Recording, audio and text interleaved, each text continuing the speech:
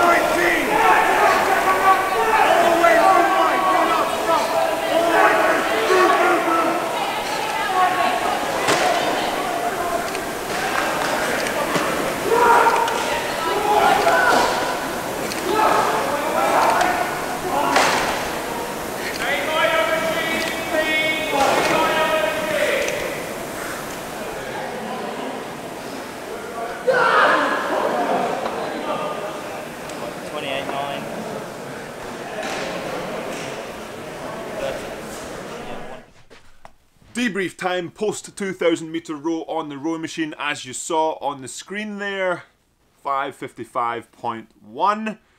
Now it's time to fuel up, because remember, food is fuel, and it's really important to keep fueling up because by doing a 5:55 I am under the cutoff, which is actually 6:05, and therefore I get the opportunity to go as fast as I can for 5,000 meters on the water in the Yambo number 5 tomorrow morning. So need to prepare for that. Just because I've done well on the 2K doesn't mean I'm just stopping. We have to keep going for tomorrow. So fueling up, resting, recovering is a big part going forward into tomorrow. But the 2K itself, it was a really interesting one today. For those of you that don't know, my PB, my personal best, is a 5:49, so 6 seconds off that. But that's not to say that today's score was bad. It's just more of a reference point. It was interesting because that's probably closest to the most nervous, the most anxious I've been prior to a 2,000 meter row, and also the most sort of negative chat in my head prior to an erg piece I've had in a long time. And I think there's a couple of factors.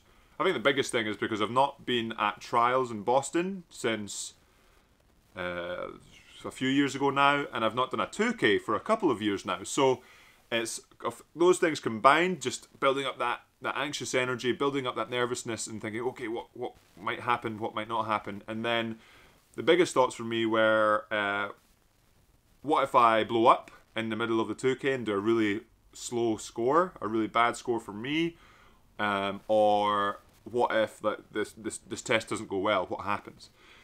And those kind of thoughts can easily be pushed away by just a couple of other positive thoughts. One of them being, you've done erg prep pieces already that suggest you're in this type of shape. So you aim for 5:55, the erg prep pieces pointed that you should be able to manage 5:55, and that should be fine. So have confidence in yourself that you'll be able to manage. And also, you can only go out and do your best regardless of everyone else and regardless of what's going on. So some days your best might be, for me, a little bit slower today than 5:55, or it might be a little bit faster. But I felt like today that score was pretty much a good indication of where I am right now. So pleased with the score itself, and also pleased with how I went through the piece. I had a solid first 10 or so strokes, a lot faster than I would normally go. But I just felt good about it. But I probably did about 8 strokes sub 120, and then sat on 130, 131 for the rest of the first 500, which meant that I was significantly further under 130 than I thought I would have been, sort of thinking back to before the 2K about my plan. But that put me in a good place for the rest of the 2K. I can watch the average and see that, okay, it's still way under 130.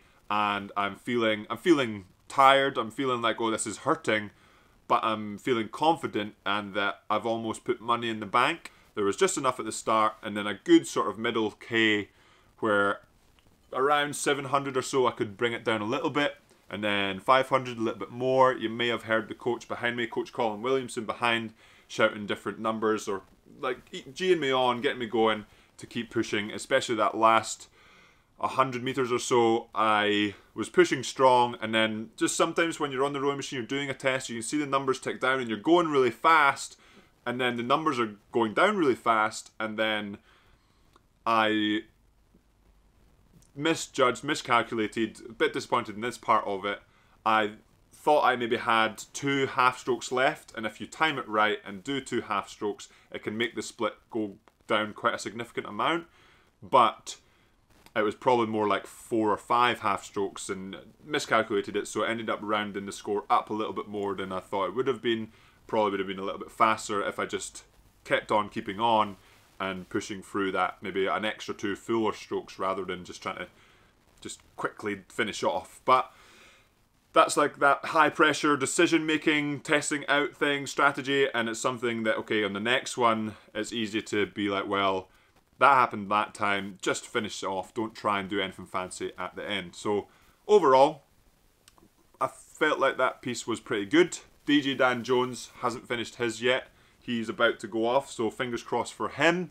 And that is it for today's episode. Hopefully you enjoyed it. Like I said at the start, very nervous, and I know you guys like seeing the 2K and the score, so I thought I would put the debrief in the chat, and sometimes I do waffle at the end of the episode, so let me know in the comments below what you thought of that, and let me know in the comments below what you thought of the 2K, and if you can see anything that I could improve, that'd be greatly appreciated. And now, fueling up, recovering, relaxing, resting for 5,000 meters in Yambo number 5 on the water tomorrow morning. And that'll be in the next episode, Yam Squad. So make sure you are subscribed so that you are notified for when that video does come out and you can see how we get on in Yambo number 5. Hit that like button if you did like this episode, and I will see you in the next episode. Oh, yeah.